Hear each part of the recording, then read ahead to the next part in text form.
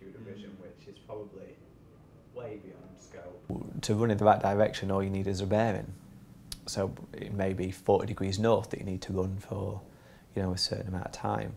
So we created an app that would notify me if I deviated from a desired bearing, and the way it did that was using beeps, much like parking sensors. So the further you deviated from the bearing, you know, the higher the frequency of the beeps. Expensive. Crazy expensive. On the path, we have the distance run. You can set the detecting track. The key improvements are definitely to take it to the city marathon. So the app for the desert used GPS. GPS was the navigation system.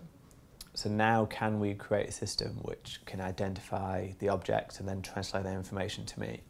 That's what we're working on now, some kind of sensor detection system that uses haptics to vibrate different parts of my body.